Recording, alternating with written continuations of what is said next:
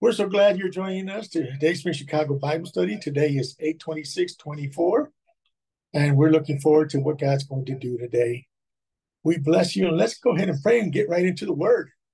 Father, tonight we bless you and we thank you so much. Oh, how wonderful it is, Lord, to know that, Lord, you're ordering our steps. You guide us, you strengthen us, you help us, Lord. No matter what we're going through, we know, Lord God, that you're able to help us so that we can finish well, no matter what we start in. As long as you're the one that initiates it in our hearts and in our lives, then we know that it's all going to turn out good. So we bless you today, Father. We thank you for your Holy Spirit leading us and guiding us as we finish up this part here concerning the imagination and why you gave it to us, as we look forward to finishing this up and going on to the next thing that you want for us. We bless you and we thank you for giving us eyes to see, ears to hear, minds to comprehend and understand what the Spirit of God is saying to us. And for this, we give you praise and thanks. And those that are joining us and those that will join us later, we thank you for your kindness as they all receive what it is that you intend for them through this message today. In Jesus Christ, our Lord's name, amen and amen. All righty. Well, let's go ahead and continue. You know, we were talking about how that we were looking at the purpose for why God gives us wisdom and understanding, why he gives us an imagination. And we said to you that he gives it to us in order to create prosperity, wealth. And remember this, that's not our primary pursuit. Our pursuit is to do the will of God. And you can do the will of God with or without money. Remember that the Bible says in the book of Ecclesiastes, do not despise the day of small beginnings. Come on, somebody. Don't despise the day of small beginnings, because things start out that way sometimes. They'll start out small, but at the end of the day, you find out you have more than enough. You know, Citas and I are giving things out, giving things away, sowing things. Some things we're selling, others come by and they say, oh, how much do you want for that? We say, you know what? You know what? Just God bless you. Take it with you. We can see that they don't have the resources for it, but they really want it, and we'll just bless them with it. But we found that we arrived here. I said to them, we arrived here with just our suitcases and a few little blessings, and look, we have so much that we're having to give it away. You know, people are saying, how much do you want for this? How much? At the end of the day, after they tally it up, I just said, you know what? You just pray about it. Whatever you want to give us, fine. If you want to give it in payments, fine. If you don't want to give anything, that's fine too. God bless you. But we see that we are leaving and we have an abundance that God gave us of good things. And we're happy to give them out. The 2 couches we had, nice couches, we gave them away to some students that needed them. And, you know, clothes that I have, people gave me clothes left and right, nice clothes. I haven't even worn some of these beautiful jackets. And yet at the same time, I can't use them in the Philippines unless I'm gonna use them to reduce weight by sweating it out over there. But the point is, God gives you prosperity. He gives you blessings. He gives you all these things. He gives you the things that you need, and then he gives you also the desires of your heart. So in this case here, when we talk about how God gives you the ability to the imagination to make wealth and get wealth, we also realize he gives us wisdom, knowledge, and understanding. And that's what we were looking at last time we were all together, that we stop, like I told you when the Lord says, stop wasting your time trying to raise money in America. I'm the same God in Mexico as I am here in America. So go back and go ahead and do what you need to do over there. I'll take care of the rest. And so we found that in Proverbs 23 verses 4 and 5, it said, labor not to be rich, cease from thine own wisdom. In other words, what you should be laboring for, as I told you last time, was to labor to obtain wisdom. Wisdom is the principal thing, it said. And verse 5 says, will you set your eyes on that which has no eternal value, on that which is not? In other words, riches certainly will make themselves wings. And you know that to be true. Some people will be rich today and their money's gone tomorrow. Somebody invested in this stock and they thought it was all good. Next thing you know what, belly up, and now they're crying. That's right. So don't set your eyes on things that don't have eternal value. Set your eyes on things that have eternal value. As they prayed for us at church yesterday, our final service that we attended with our congregation there, a family at Fire Point, you know, they just prayed for us. And the main thing was, Lord, thank you for giving us souls. That's what we're concerned about, because that's the heart of God, souls. We're going out there to to win souls for Christ. But at the same time, our gift is also to be able to teach, to minister, to bring impartation, to bring manifestation. And so therefore, we're expecting not only to bring in a harvest, but to help develop the harvest that's already come in. I'll talk about that a little bit as we go on. So today's 8:26-24, let's continue where we left off. To create prosperity and wealth, God gives us what? Knowledge, wisdom, and understanding. Genesis chapter 12, familiar scripture to many of you. And as I said, this is our sign off for a while. We won't be back with you for about a month. But thank God for Dayspring Commission, who's already lined up some wonderful speakers that have our back while we're making transition. And we'll look forward to signing on again once we get settled down there in the Philippines. Genesis 12, verses 1, 2, and 3. And so if you have your pens, papers, or don't forget, if you're watching us on YouTube, give it a like, and also go ahead and share it with others, that they can also go ahead and share with others, and they can also come and join us.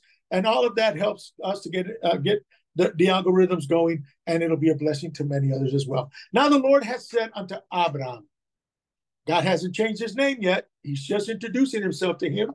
He said to Abraham, get thee out. This is King James.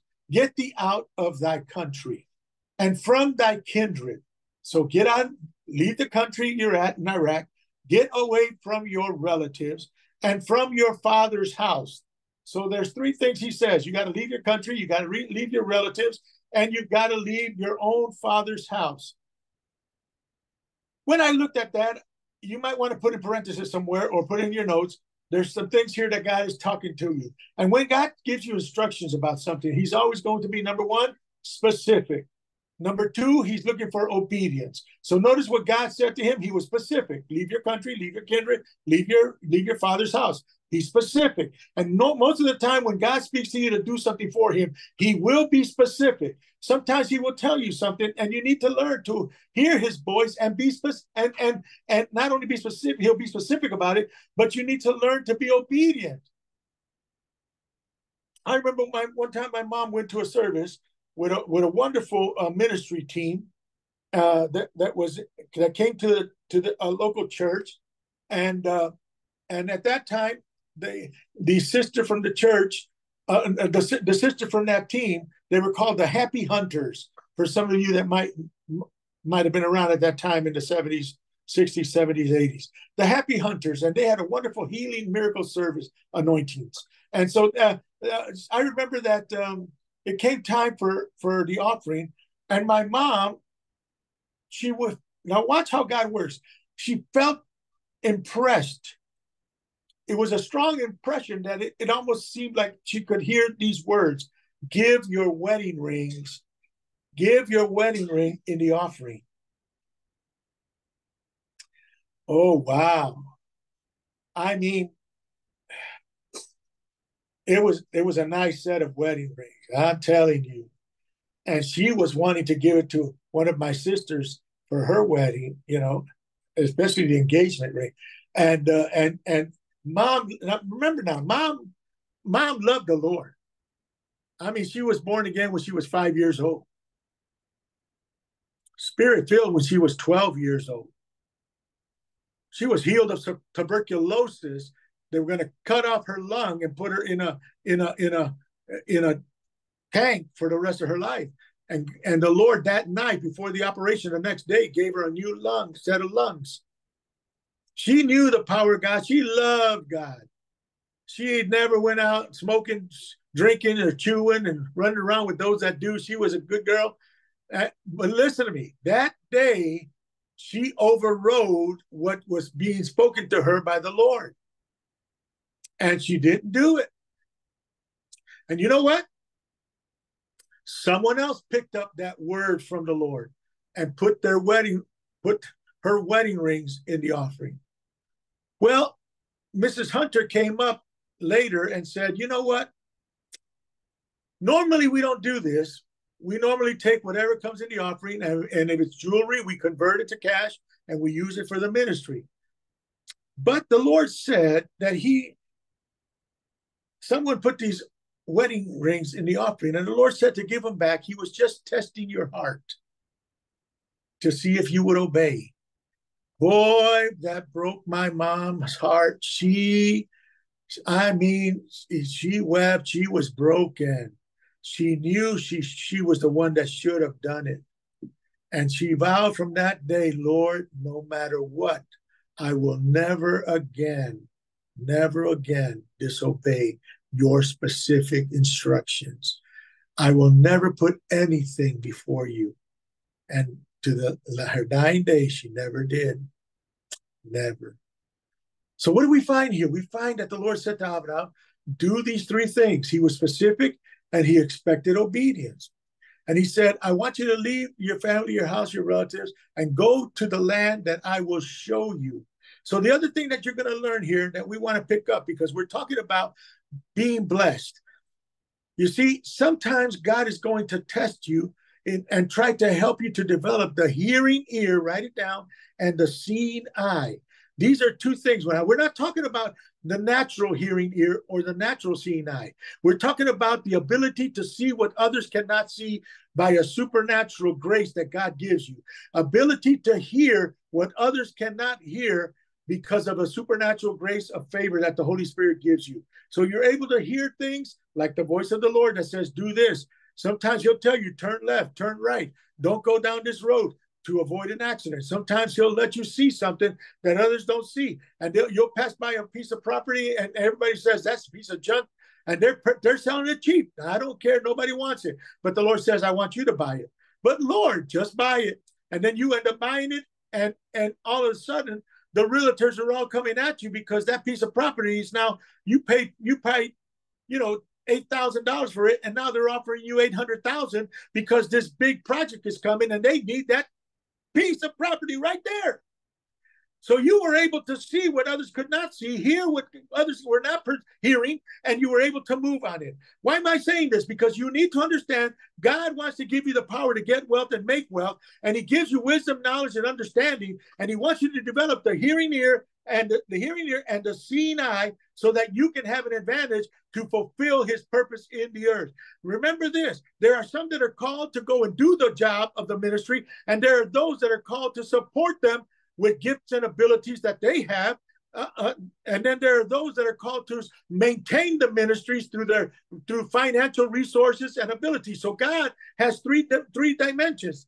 Those that are called with a specific calling, those that are called as support team to support that minister in fulfilling his calling, and then those that are called to support financially that vision and that purpose and that calling. So there's three dimensions. Which one are you? That's what you need to find out, and then you need to focus on that so that you can develop yourself. If you're the one that's going to be like Romans chapter 12 says, it says that there are those that are called to go ahead and finance. Then it says you don't let your left hand know what your right hand is doing, Jesus said. But at the same time, Paul talks about the gift of liberality in Romans 12 in the King James. The gift of liberality means that you're someone who sponsors. You're someone that gives. You're a giver. You hear about a project. God says, I want you to give to that. Lord, give 10,000. Sometimes he'll say, I remember one time, the Lord said, give 100,000 to Dr. Summerall with that. Lord, yes, sir. And they wrote out a check. They said, turned to the wife and said, Lord said 100,000. Oh, yeah. Go ahead. Write it out, dear. And they wrote it out happily. And then they turn around and they get $1 million project. I'm just saying to you how God knows how not only to test you, but he will also bless you.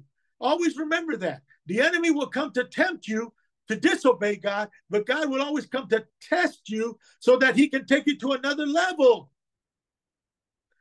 Why am I saying this to you? I don't know, but somebody needs to hear it because you're about to come into something that God wants to make sure you understand that when the blessing comes to you, you need to understand whether the devil's going to come to test you or that the Lord is testing you to bring you to another place. Remember that the scripture says, what did Jesus say about what? If you're faithful in the little things, you'll be trusted with greater riches. So then many times when God brings something into your life, what do you do with it? Do you make sure that you take that 10% and you give it to the Lord, or you bless, or you release it, or you do what you do with it? Or do you just go ahead and just keep that whole thing? And there's your test.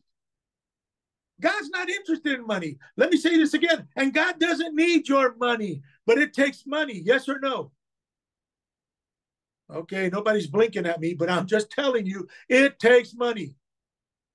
You know, we wouldn't be going to the Philippines unless somebody decided, hey, you know what? We're going to take of our resources and we're going to bless you. And they did. And they helped us to get our tickets. Without that, we wouldn't be going where we're going. But God had already said it's time to go. And when God says go, he'll make sure you get the dough. I don't see a thumbs up. I don't see a thumbs down. So everybody must be okay. I'm saying to you, God knows how to make it come to you because he knows that the system of this world operates with money.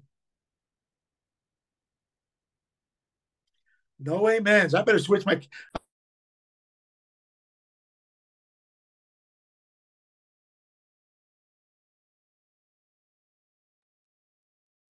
You're muted, so.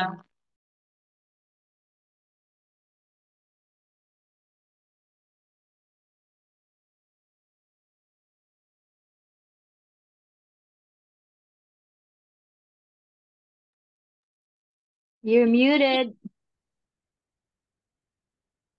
So, yeah, Have I been muted all this time? just I've for been 1 muted minute. all this time. 1 minute. My goodness. Do I start from the beginning again? Okay. Let me get back. Where did I cut off? I cut off somewhere. I was talking around Genesis chapter 12. Amen. Verses 1, 2, and 3. I said, the Lord said to Abraham, get thee out of thy country, from thy kindred, and from thy father's house. I said, God is specific.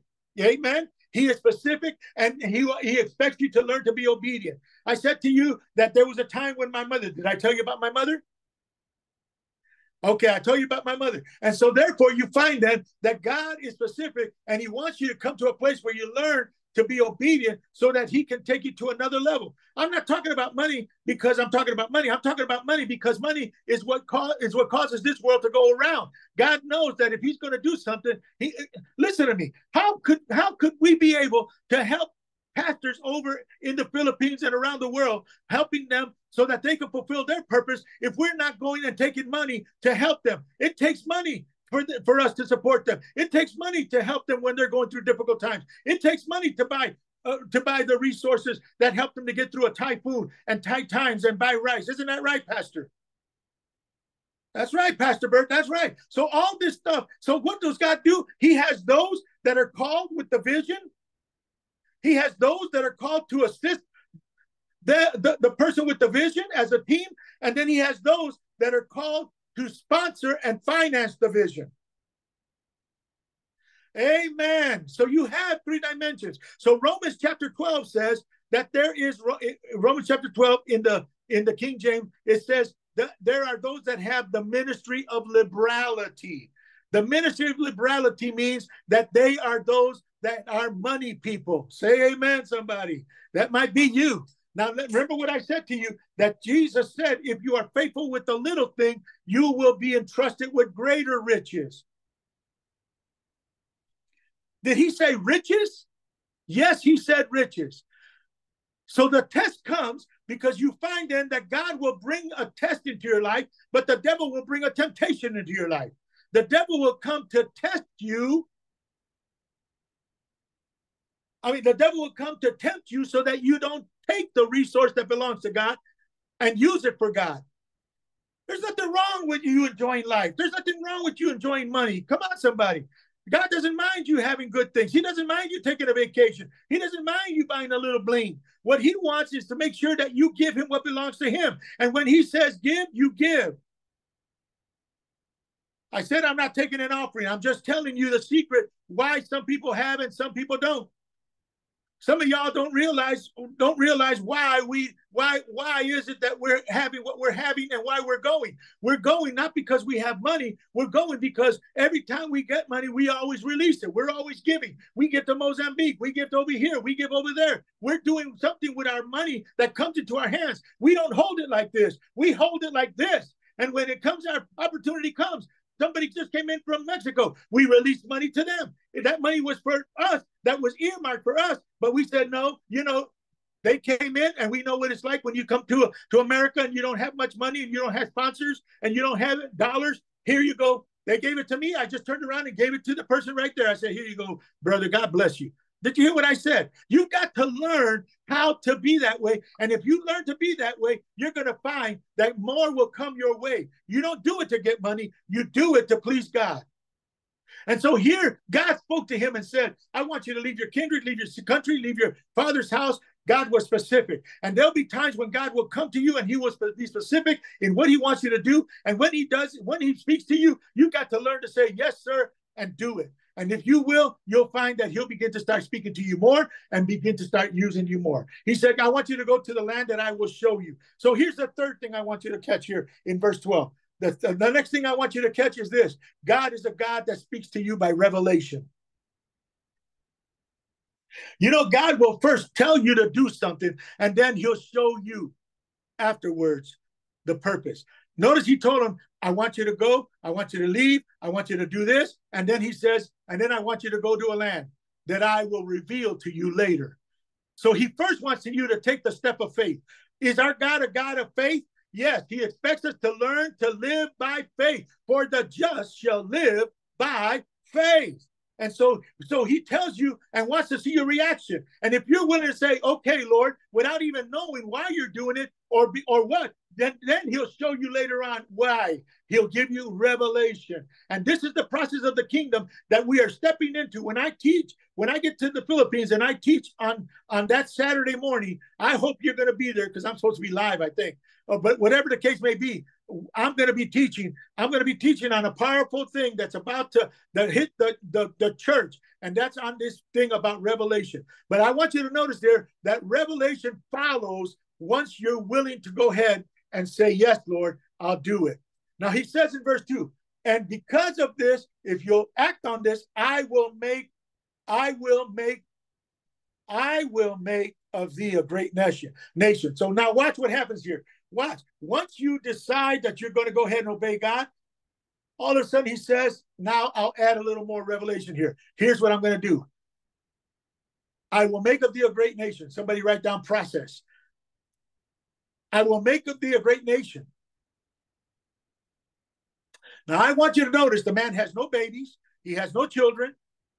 But here God is already speaking of long term, because God sees your act of obedience as a long-term investment. So watch what he says. I will make of you, here's the process. I will make of you, there's a process God's going to bring you through now because you decided to obey him. I will make of you a great nation and I will bless you. So you have the process. It begins. And he says, in this process, I will bring forth, watch now, I will bless you, meaning, parenthesis, I will bring forth a manifestation of the process. In other words, I'm going to bring a promise to pass because you were willing to go ahead and go through the process. Somebody write down, trust the process. You need to understand that when God brought you into the kingdom, he brought you into the kingdom so that you could manifest the Son of God in the earth. He wants Jesus to manifest through your life. But it takes a process of you crying, sighing, and dying. When Pastor talked about how that Christ in us is the hope of glory, you need to remember it's a process for Christ to come out of you. Why? Because we have so much of us. What did he say? I must decrease, he must increase, is what John the Baptist says. And it's a process to die to self, because self does not like to die. We don't like it. We want our way or the highway. But I tell you what, here's the process. I will make you a great nation and I will bless you. That's the manifestation of the process, of the promise, and make of you a great, and make thy name great. So the long term, listen, the long term vision of God is to make of you a great nation. The short term is to make your name great. Did you hear what I said? Now you're going to learn, I hope you're going to learn this, because I believe I'm speaking to potential ministers out there. You're going to find that when you first come into an engagement with the Lord and you begin to know him and you begin to go through the process of learning the secret place, learning to die to self, learning to fall in love with Jesus, spending time with him, you go through seasons of fasting and praying and ministering to him, then you're going to find that these little these little lightning shafts of healings and miracles begin to happen through you. God begins to use you. Come on, somebody. And you'll begin to start getting a reputation in the church. Because when you pray for people, they start saying, "Oh man, you prayed for me, and something it happened. I got healed. Oh man, I asked the Lord I asked her to agree with me in prayer, and the Lord answered." You see, God's starting to give you little short term, making your name reputable. They're making your name great. You see what I'm saying? Why? Because He's already started the process of trying to make you a great nation.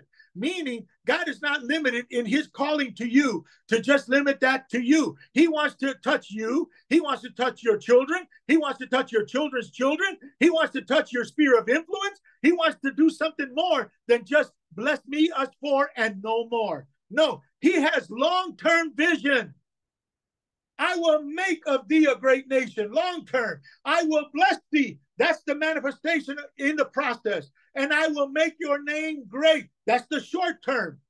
And thou shalt be a blessing. That's the long term. And when you're gone, you leave legacy behind. Mommy Lily left legacy behind. The founder of Dayspring Commission. She left legacy behind. And that's what we're talking about here. I'll make your name great short term, and you shall be a blessing. Well, we know that also refers to our Lord Jesus Christ, Abraham's seed, Jesus Christ our Lord. Verse 3, and I will bless them that bless you. You see, once you start understanding this, you don't have to go and harbor resentment and bitterness and unforgiveness because somebody offended you, somebody did you wrong. You don't have to do any of that. When you understand the covenant that you have with God Almighty through Jesus Christ, He said, I will bless those that bless you, and I will curse those that curse you. You don't have to turn around and ask the Lord to do it. You don't even have to harbor anything. All you have to do is just say, you know what? I got somebody that said He'll take care of my enemies. If that's what you want to act towards me like, then, all I can do is just pray that God will have mercy on you. That's it. But as far as I'm concerned, I'm not going to say yay or nay about you. I leave it alone. Because you know what? They say sticks and stones may break my bones. No, I don't care what you say or what you do. All I know, as long as I keep my heart right and keep my attitude right, the God that I serve will continue to bless me. And no matter how much you try to hinder or stop that blessing, it cannot stop. Say all you want against me. God said, I will honor them that honor me. And I choose to honor Him by not speaking against you or holding anything against you. Amen. I will bless them that bless you, and I will curse him that curseth thee. And in thee shall all the families of the earth be blessed. Come on, write it down somewhere in big letters. Think legacy. Think legacy. Stop thinking so small. Come on, we're gonna hit something now. We're gonna hit something now. The power of the imagination is what we're talking about. All right, to create what? To create prosperity. Now, this is the next point. To create prosperity for what? We were talking about prosperity. To create prosperity for who? For our posterity. This is the next one. The power of the imagination. Remember, God gives you the imagination because that's where you get ideas. That's where you get ideas. And when you get an idea, that's a God idea. Remember, Candy Copeland said, one thought from God can make you a millionaire overnight. Think hula hoop. The man thinks a hula hoop and became a millionaire all because he had a piece of plastic that he made a tube. And everybody's hula hooping. Hoot, hoot, hoot. Hello? All one idea from God can make you a millionaire overnight. The ability, the imagination, the power of the imagination to create prosperity for who? For your posterity.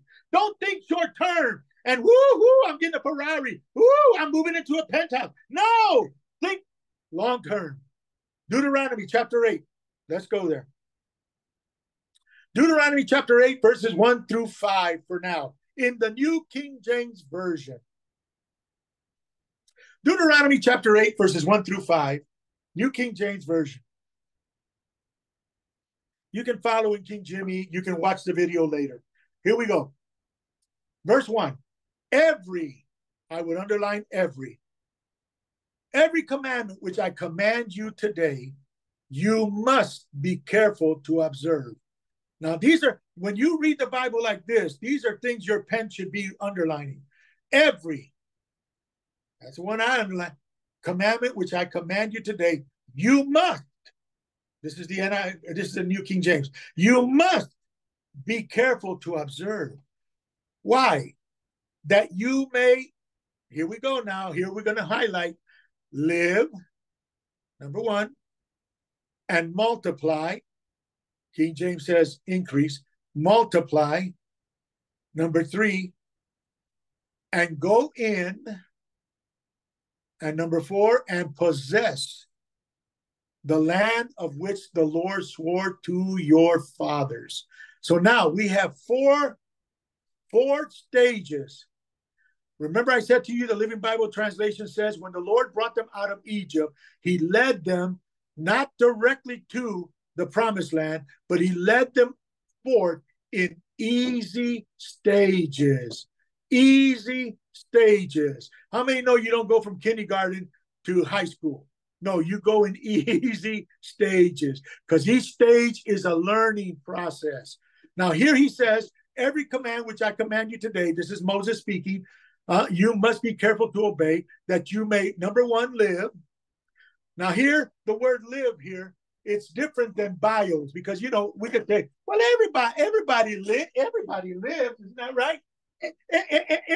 Everybody lives. Everybody's got bio. Everybody's alive. But we're not talking about that kind of live. We're talking about another stage of life. We're talking about a supernatural. We're talking about a Zoe kind of life, the Greek word, the God kind of life. We're talking about a life that is connected to God. And so here he says, you must be careful that you might live. Why? Because remember that even under the Old Testament, if you disobeyed and trespassed, you died. So you had to make sure that you obeyed the commandments and did what was right. And even if you sinned, you had to go and obey the commandment to take a lamb, take it to the priest. He would slay it and present it on your behalf, and the lamb would die in your place. So if you wanted to live, you had to obey the commandments. And so here he says, you must be careful to obey, that you might, number 1, live. The second thing God said is, the next stage is, you've got to be able to multiply. That's the next thing God wants for you. God not only wants you to live, he wants you to multiply. How many enjoy increase? You should go read 1 Peter and 2 Peter, especially 2 Peter, when he talks about their grace and peace be multiplied unto you. I said, grace and peace be multiplied. God's not in the business of just adding. He wants to multiply. And so here he says, I want you to make sure you understand that the key for you to having success in life and moving out of the mundane Christianity is, you're going to have to understand you've got to develop a level of obedience that goes beyond the general population at your church. Because if you're not careful, the people around you will become complacent, and they will begin to start living a lifestyle that you think this is the standard of Christianity, and then you begin to imitate it, and you never go any further and any deeper in your passion for God. And if you cease in your pursuit and passion for God, you will begin to start plateauing, and you will go no further. And after a while, you will begin to find other things in life to begin to try to replace that passion that you were having, and the momentum stops, and you begin to start replacing it with stuff. I'm talking to somebody out there. I remember this song that was written, and the lyrics said this. It says, the stuff of earth competes for the allegiance I owe only to the giver of all good things. All this stuff on earth is what is competing for the allegiance that you and I that you and I know only belongs to the King of Kings and the Lord of Lords. That's why you have to be careful who you're hanging around with, because if they're not pursuing God with the same passion and they don't have the same love, I'm guaranteeing you'll be sitting hanging around with them doing the dumb stuff they're doing, and next thing you know, you're gravitating away from the kingdom and the Lord that you love. So here he says, Be careful to observe that you may live. And then what? And multiply. And the third stage is go in. See, God wants you to increase. And then he wants you to go to the next level. He wants you to enter into this promised land that he has for you. Now, here's the problem. You get born again. You live. You begin to multiply. You begin to see breakthroughs and changes. And then you begin to step into the thing that God has for you. But you never end up possessing it. See, most people will stop at going in, but they never end up possessing what God had intended for them, and they never have God's best. So I want you to understand, listen to me, we're coming into 5785 right now. The Jewish calendar is about to shift from 5784. Remember I said to you, 578. 8 is the number, pay is for the mouth. Remember, this is the decade. Right now, 8 represents, in the Jewish calendar, 8 represents the decade of the mouth. Remember, we started out with COVID, they covered the mouth. Don't sing, cover your mouth in church, they said. The mouth, no more prophecies, no more, hello. Okay, so it's the decade of the mouth. It was 5, 7, 8, 1, 2, 3, 4. In 2024, the decade of the mouth, it was what? 4. 4 is the what? Is the number for door. So you have the year of the mouth, but there's also the year of the door. We said to you, it's the year of exiting. The door is a point of entry and exiting. And so we said to you, 2024 is a pivotal year because you're about to exit out of this dumb year that we have been going through. But this year of 2024 was I told you was going to end in a difficult time. It's like giving birth and the baby stuck in the canal. Hello. It's going to be hard. It's going to be yeah. It's going to be one of those deliveries. Hello.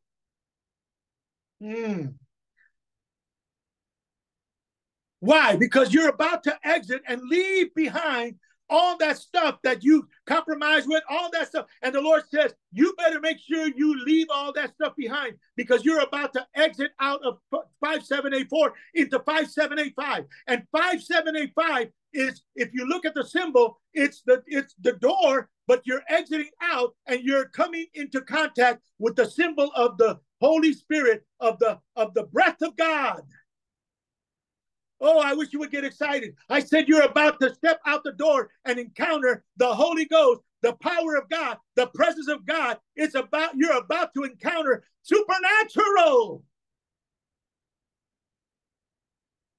That's why the devil's fighting on every side. So many Christians not to get prepared, distracting them with politics, distracting them with money, distracting them with economy, distracting them with the war, and there might be shut up and get over that and get into the secret place and prepare your heart because we are about to exit and have an encounter with the Spirit of God. But in that place of encountering, in that symbol of coming out of the door and coming into contact with the Spirit of God is a space that is known as a place of difficulty.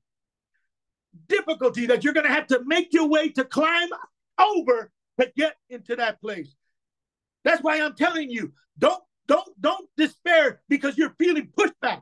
Don't despair because things are coming at you that seem like they're trying to push back on you and holding you back, and testings and difficulties and mindsets and people. Don't let that stuff get to you because this is now where you're pushing to get past that, to get to the encounter of the Trinity, of the Spirit of God that's waiting for you now in 5785, because he's going to empower you and you're going to see manifestations of glory in your life. There are transformation is about to take place as you come in contact with what God's about to release in 5785. Did you hear what I said? Woo! Be careful to observe it all, that you may live, increase, multiply, go in, and possess. You're going to possess what? The land which the Lord swore to your fathers. In other words, you're going to possess the promise that God has for you. That's why one of the things that we have found that this year of the mouth was that there was a lot of the prophecy. You hardly hear prophecy in the church. You hardly have any real prophets coming to a local church. Thank God Marty was able to go to Pastor Bert's church and release a word. But you don't have a lot of pastors bringing in prophetic voices. Consequently, they have no hope. People have no hope because they're not having a prophetic voice speaking to them something. When we were over there in Decatur with Michelle, thank God, I prayed for some people and there was prophetic flow and I released some things. Right, Michelle? Say hi, Michelle. Yeah, right. That's right. There was a prophetic flow there. I was amazed. Hallelujah.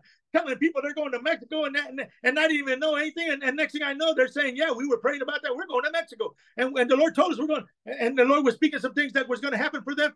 That's prophetic flow. That you need to hear that voice that's confirming that what you're doing is on the right track. Amen. And so you find then that you've got to be able to have those words of the Lord so that they maintain you on course. And you know that the word that God has given you, you're going to see it come to pass in your life. Amen? All right, let's look at the pattern. The pattern was live, multiply, go in, and possess. Are you ready? All right, I'll try to close with this. Here we go. Number one, here's the pattern that you might live. So first of all, you encountered God, right? You're born again. Well, how many know that once you get born again, and this is the difficult thing about Romans chapter 10. If you believe in your heart, confess with your mouth, the Lord Jesus Christ, you shall be saved. This scripture here has done some damage to some people because they believe that as long as they do that, they're saved now. But how many know that being saved is a process? How many know that, yes, that's the initial, you receive Jesus Christ as your Lord and Savior, but how many know now you've got to go through a process of being discipled? Okay, if you don't believe me, you better go back to the Baptist church and ask them. I said you've got to get discipled. So you're born again, and now you've got to get discipled. And that's where the first one, write disciple and put a hyphen and put live. Because it's not enough for you to be born again. You've got to learn how to live. Because discipleship is showing you how to live the Christian life. In discipleship, you're going to learn the doctrines and you're going to learn the parameters and the boundaries that will keep you in the favor of God, in the grace of God. And you begin to grow in the knowledge of God. Now, once you've developed in your discipling, then guess what? It's now time to what? To make disciples. This is the next stage. You begin to multiply. So number one, that you might live, get discipled. Two, multiply, make disciples. First you get discipled, then you make disciples. How many know pastors? How many know sheep make sheep? Okay, thank you. That's right. You'll get it later. Sheep make sheep. It's easy to make babies. I said it's easy to make babies. They're popping babies all over in the back of cars everywhere. Hello, in the back of clubs. I'm just telling you. But to really make a family unit, come on, you're going to need two people that are mature, understand what they're doing, are committed to one another, understand values, have boundaries, and know what they want to do when they have children, how to bring them up. You understand what I'm saying? So they get discipled, and then they're going to make disciples. So the first one is you live. The second one is you make disciples, you multiply. Now here's the third one. Here's the third stage. Once you begin to multiply and make disciples, next stage is what? it's time now for the Holy Spirit to create through you a movement. Write it down somewhere. You create a movement. Holy Spirit creates a movement with a leader. So among you, he may choose you, or he may choose someone that multiplied through your discipling, but he will pick a leader, and that leader, he will give them a vision, he will give them a pattern, and he creates a movement so that he can take in, excuse me, the disciples that have now been multiplied.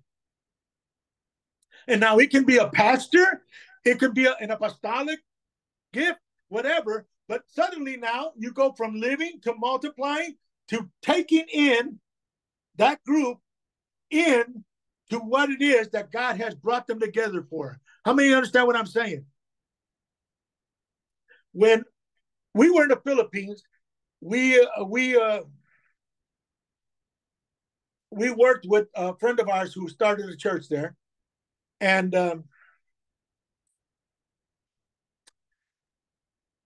we worked with them. They started a Word of Grace Church, and you know, if you don't understand why God gives you a group of people to start a church, that you're in trouble right away.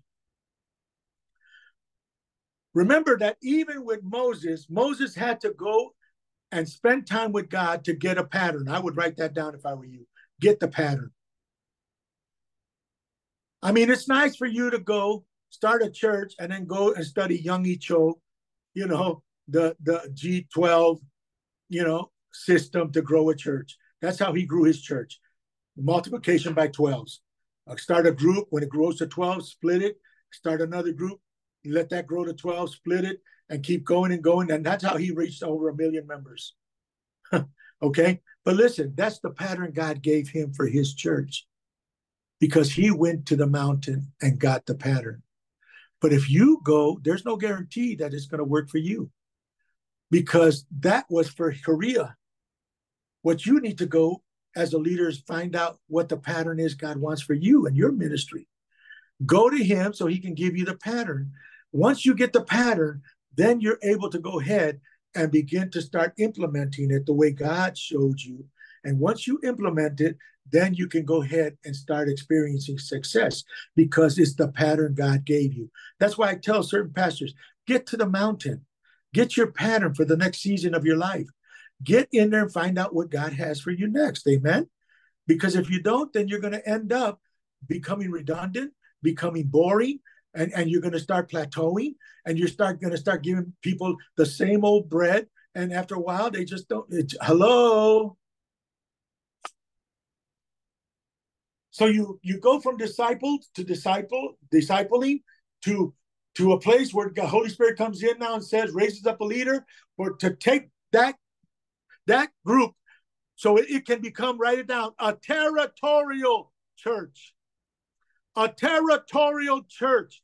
Your church as a pastor is not there just to entertain or just to hold together a group. It's supposed to be a territorial church, meaning once it's established, God has a purpose, and the purpose of that church is to take back territory.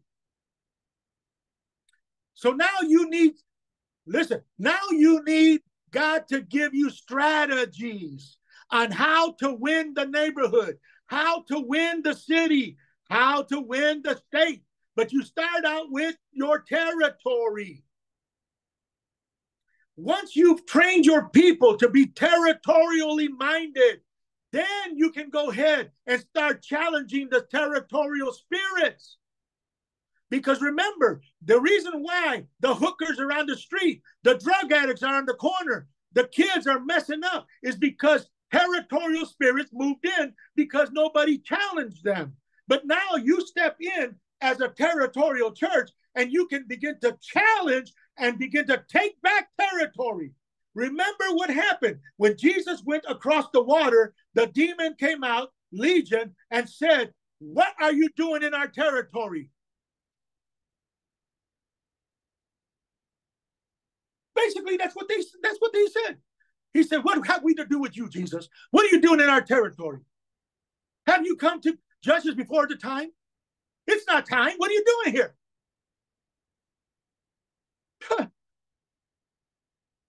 When they realized, you know what? We're in trouble. They said, okay, listen, let's negotiate here. Do not, watch now. Do not send us out of the territory. Did you hear what they said? Hear what he said? Do not send us out of the territory. Because spirits are territorial. See, I want you to understand, they have to go. They have to go. Once you show up and you understand that you have a right to take back the territory, they must give it up. They don't like to, but they will have to go. And when you command them to go, they got nowhere else to go because all the other territories are taken up by other demons. And so that Jesus said, when a spirit comes out, it wanders in dry places because it can't take other territory. All the territory on earth is taken up. So Jesus said after a while, the spirit returns back. And guess what? It brings with it other spirits that were cast out that also lost their territory. And if it finds the house clean, it will come back into that person with 7 more spirits worse than it. Why? Because once you cast it out of a territory, it can't go anywhere else except wander around in dry places. You have a power and a right to cast them out of your territory. Therefore, start in your house. Start with your family.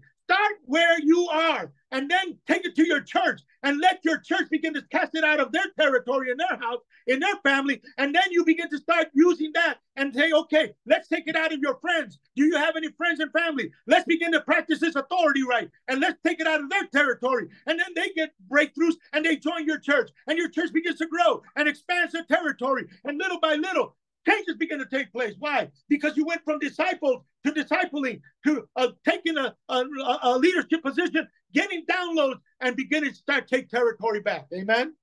You begin to what? Possess. Come on, you take back.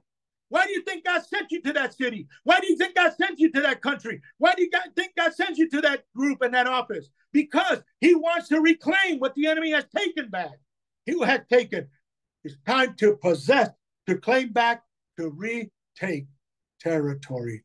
Amen? Are you learning something tonight? Or is this too deep? Look at verse 2. After he tells them that this is your portion, this is what's yours, he says, and you shall remember. Okay, here's the process. Remember the process. And you shall remember that the Lord your God led you all the way these 40 years in the wilderness. Come on. You don't become a superstar overnight. You're going through a process. You're learning how to use the weapons of your warfare. You're learning how to use the power of agreement, sisters and brother. You're learning how to work together. You should remember the process. In other words, I put the process. You should remember that the Lord your God led you. Well, if somebody's leading, somebody learns how to yield and follow. How God led you all the way these 40 years in the wilderness. Verse 2. To humble you. Here's the first stage. To humble you. To humble you for what? To humble you, I put in parentheses, for you to realize your limitations. Oh, I'd write that down if I were you. You know, God is going to take you through the process. You know why he takes you through difficult times? And why sometimes you wonder, God, why like this? He wants you to learn your limitations. Why is he doing that? So that you learn to lean, to trust, and to depend on him. We don't like it. We don't like it, but we got to go through it. He says to humble you, in verse 2, and the second part says was, and test you. Notice it didn't say tempt you. God will never tempt you. The devil tempts you, but only God will test you. Read it in your Bible. God cannot tempt any man with sin. That's what it says in James. Read it yourself. But if any man is tested, he is tested of the Lord. God tests you, but he'll never tempt you. So look at what he says here. To humble you and test you, to know what was in your heart, whether you would keep his commandments or not. You know, the only thing God's interested in is you developing an obedient heart, because he cannot work outside the parameters of obedience. Yes, thank you for that. Amen right there, sister. He cannot work outside the parameters of obedience. Why do you think the moment you sin, conviction comes from the Holy Spirit? Because he knows if you don't get back under the grace of God, you're open season for the devil. That's why even before you go to commit the sin, he's already telling you, don't do it. Don't do it. And once you do it, he doesn't leave you alone. He starts dealing with you. Repent, get right. Because he knows, man, you opened the gate for that devil. Verse 3. So he humbled you and tested you to see what was in your heart, to whether you could keep his commandments. Verse 3. So he humbled you and allowed you to go hungry. Anybody ever gone where the water went from here? Come on, Lizzie. The water went from here to here. And everybody been to a place where the water went up to here? Huh? Everybody been to a place like that? I mean, where you felt like, oh, you can't even say, yeah. Look at what it says. So he humbled you and allowed you to go hungry. But he didn't leave you like that. And he fed you. He fed you with supernatural manna, which not even your fathers had ever tasted. Woo-hoo! Why? Because he's trying to teach you something that he might make you to know. There's a lesson in every trial, that he might make you to know that man does not live by bread alone, but by every word. But man lives by every word that proceeds. There's an S at the end of that proceed. That proceeds from the mouth of the Lord. So your job is to find out what are the ways that God speaks. Because it says here, he humbles you, feeds you, because he wants you to know man does not live by bread alone, but by every word that proceeds out of the mouth of God. So then the question would be, how does God speak to us? What are the ways God speaks to us? Well, we know he speaks to us through his word. We know he speaks to us through the pastor, the prophet, apostle, evangelist, teacher. We know he speaks to us through the visions. He speaks to us through dreams. He speaks to us through prophecy. He speaks to us through the gift of tongues and interpretation of tongues. He'll even speak to us through a donkey. What is his purpose of trying to communicate with us? He's trying to get us to learn to hear and discern his voice. Jesus said it this way, my sheep know my voice, and they will not follow another. Come on, somebody. So we've got to learn how to discern the voice of God, the voice of our master. Look at verse 4. We'll try to close now. Your garments did not wear out on you, nor did your foot swell these 40 years. You should know in your heart. See, this is what you should be. This is what you should be gathering through your experiences. You should come to know in your heart that as a man chastens his son, so the Lord your God chastens you. Yeah. You know, and you know what? Come on, those of you that are mothers, when your little kid starts off and he messes up, you don't beat him with a rod and a pamalo. You don't beat him with a belt and a stick. No. But as they grow older, the punishment gets a little tougher. Come on.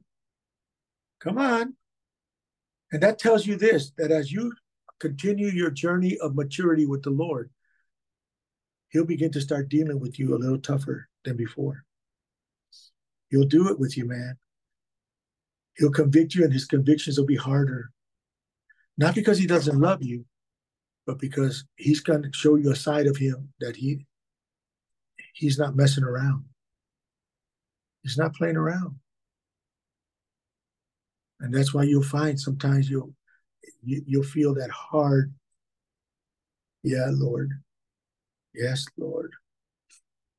And you'll feel it deeper. He's not mad and gonna throw you out with the bathwater. He's just letting you know better than this. Now straighten it up. He's not gonna punish you and put cancer on you. He's not gonna do stupid stuff like that. Don't ever believe that. God can't do that. Matter of fact, when you read about Job, it wasn't God that put sickness on Job. It wasn't God that killed his children. It wasn't God that destroyed his prosperity. It was the devil that did all that. Because the Bible says every good gift comes from God. And anything that God touches can only live and produce life.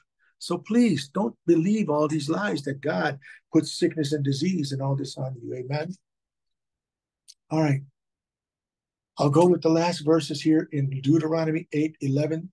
I won't go through 18, but you could read it yourself. Deuteronomy 8, it says 11.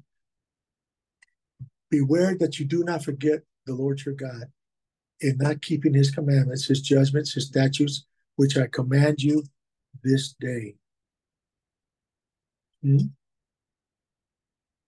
Lest when you have eaten and are full, verse 12, and have built goodly homes and dwell therein, and when your herds and your flocks multiply, see, if you begin to multiply spiritually and increase, you'll begin to multiply in other areas financially, talent-wise, gifts-wise, and your herds and your flocks multiply, and your silver and gold multiply, and all that you have multiplies. Verse 14, then be careful that your heart gets lifted up with pride, and you forget the Lord your God, which brought you forth out of the land of Egypt from the house of bondage, who led you through this great and terrible wilderness, wherein was fiery serpents, scorpions, and drought, where there was no water, who brought thee forth water out of the rock of flint, who fed you in the wilderness with manna, which your fathers did not experience, that he might humble you and that he might prove you to do you good in your latter end. Come on, somebody. Stay with your hope. God is going to get better. It's going to get better. God's going to do me good in my latter end. Verse 17, and be careful that you do not say in your heart, my power, my might, my connections, no, my brains, no, and my might, the might of my hand have gotten my wealth. But you shall remember, underline and highlight it as we close and we leave you for a month. But you shall remember, verse 18, the Lord your God, for it is he that giveth you the power to get wealth, that he might establish his covenant, which he sware to your fathers, as it is this day. Amen. Remember the Lord your God. He gives you the ability to succeed in life. God doesn't want you. What did you say? God does. What was that commercial? American Express, because Americans don't just want to survive, they want to succeed. God doesn't want you to survive. He wants you to succeed. But he says, put me first, keep me first, pursue after me, get discipled, and then begin to start discipling. And then you take care of my kingdom, I'll take care of yours. And when I begin to bring you in and bless you, don't forget me. Keep me before you. I'll give you the wisdom you need, the understanding and the knowledge, and you'll begin to start doing great things for me. So we bless you tonight as we move forward. We pray that God will strengthen you and help you as you pursue after him, because the imagination God gave you needs to be harnessed so that you can have what you need in order to move into this next season we're getting into, 5785. God wants you to be ready so that your mind is clean and you're ready to connect with the Holy Spirit as he downloads insights, direction, and instruction into your life. And you'll be able to take the right steps at the right time with the right people and begin to start experiencing the new thing God has for you. We bless you today in the name of the Most High God and in the name of Jesus Christ. Shalom, shalom, shalom to each and every one of you. God bless you. We love you. Amen.